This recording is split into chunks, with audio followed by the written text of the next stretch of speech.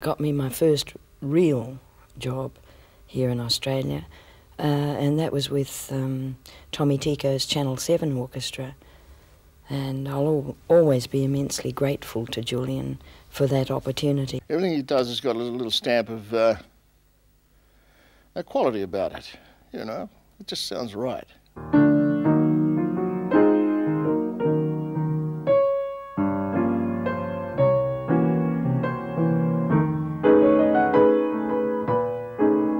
Well, he's just that talented, you know. But he played the trumpet. And I believe he played saxophone in the early days. He doesn't play the horns anymore very much. He still plays a bit of flugelhorn occasionally. He doesn't play the flugelhorn anymore much these days, but he was a very fine player on that too. Well, I used to play classical music, and of course there are still a lot of blues in jazz, although it's referred to as a different thing by the young people, but that's where it came from in the first place. So that we still play blues, but not the kind of blues that is specialised by some of the blues singers and performers who are around now. But I play all kinds of music. I don't strictly stick to jazz. I'm very fond of all music, except perhaps some of the contemporary pop music, which doesn't really appeal to me, but that's because of an age difference, a generation gap. I've heard Julian described as being a guy who's got a mind like a steel trap.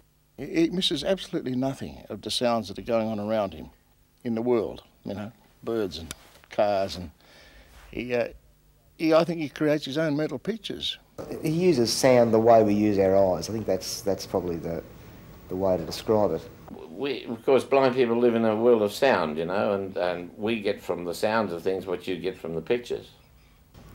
And someone wrote a letter into Don saying that they sort of quite enjoyed it, but, you know, well, for heaven's sake, why don't you get a piano player who smiles? Yeah, sat there like he was blind or something, you know, and I mean, that's really, yeah.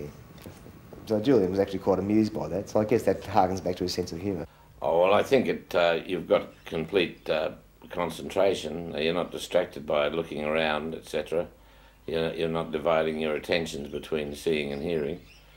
But of course, I'm speaking with great authority because I've never seen, so I don't really know. He's very well respected all around the world. He lived in LA for a long time.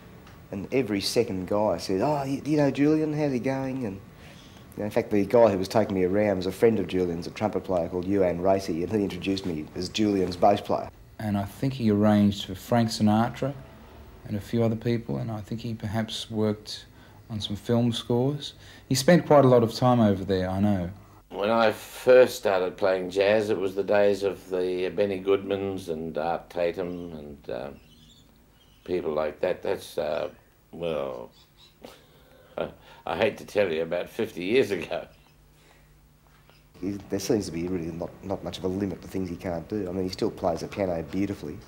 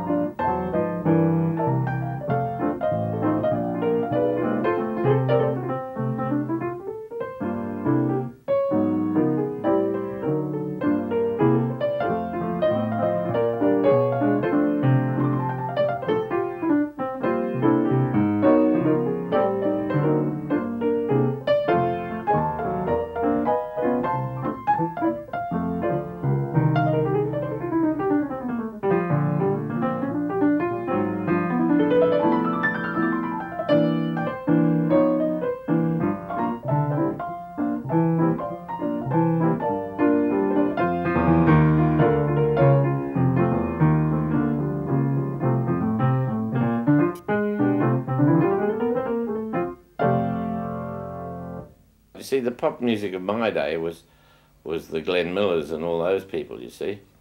But I enjoy quite a lot. There's still some very good music written by fellows like Stevie Wonder and Ray Charles. I've been following since the 50s, you know. He's been in the 50s and 60s. He was a saxophone player and a piano player, really in the jazz idiom before he became sort of more or less middle of the road type.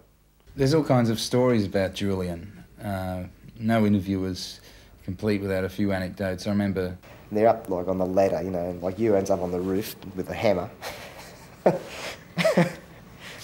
Julian's on the ladder holding all the tools, you know. And all of the musicians got really drunk and they said to Julian, look, man, you're going to have to drive home. And he dropped the hammer. He said, heads. And the policeman went over to the driver's window and said, sir, do you realise you're driving all over the road? And Julian goes, well, I just caught the hammer. And they wouldn't believe that he was blind. He must have heard it go down the thing and like must have judged how far it was. I mean, it could have been a fluke too, but at the same time he did it. That's the way it is, you know. Yeah. Then all in all, I think Jules is a marvellous bloke. He's he's had a few unhappy times in his life, and he surmounts all that. He's always cheerful. Yeah, I think his dad worked on the railways or something like that, and they were like a fairly poor working class group of people. And the fact that he was blind meant that he wasn't going to be able to work on the railways like his dad did, and so they thought, well, gee, what do we do? Let's teach him the piano. I've got quite a lot of sound effects of steam trains. It's always been a hobby of mine, because I grew up and travelled a lot on trains when they were the old steamers, and, you know, you flog your memory from time to time. Julian Lee in one word. Can it be a long sentence? He picks it. You know, courage and patience and... Remarkable. Perseverance, tenacity, strength. He's got all those things. It's pretty scary stuff, that. A monster. Mm. I've done, I guess, you know, several hundred gigs with him now over the last 10 years. And I think that of all the people I've worked with, I've probably learnt more from him, from his musical ability and him as a human being, than I've learned from anybody else. So, yeah, that'll do. Well, did you hear about the guy that walked into David Jones and picked his guide dog up by the tail and swung it around his head? One of the assistants came over and said, what are you doing? Are you all right? He said, no, I'm just having a look around.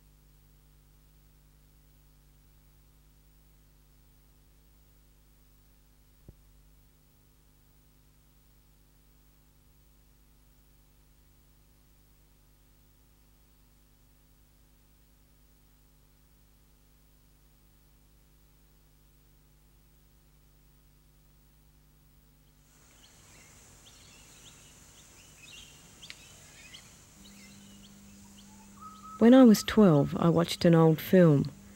I remember the sounds and the images, which have stayed with me ever since. Amazing images. People were laughing, walking outside under large, enormous trees. They were even breathing the air outside their city.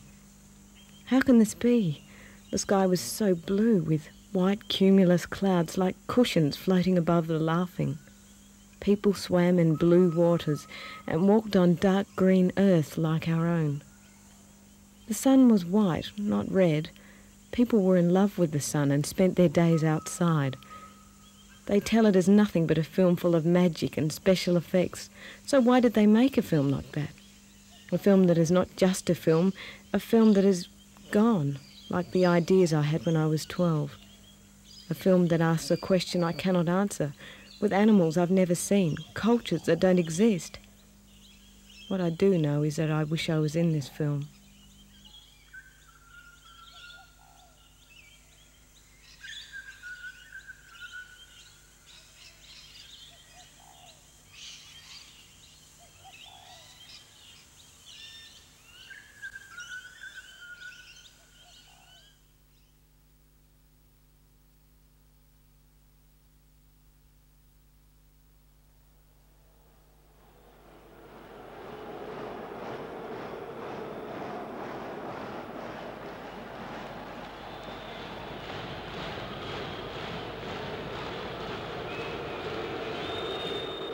US President Bill Clinton today announced wide-ranging plans to battle the greenhouse effect, which is damaging American farmers' wheat crops this year. The ozone layer is at present at a very stable state.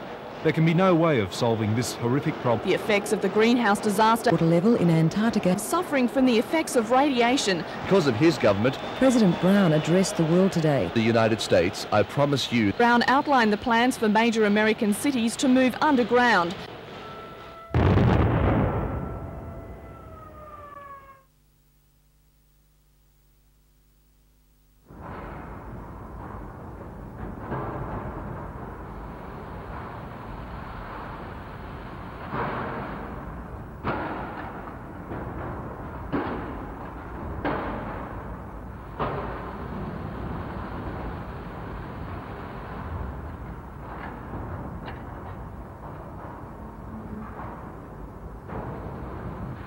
I grew up around factories, choking, the slow thud, the humming production lines, the weird smell produced. Heat, staying inside when it rained. The acid melted my bike and paint on the roof. So I was glad when we moved to a new place in the city, underground, the new city.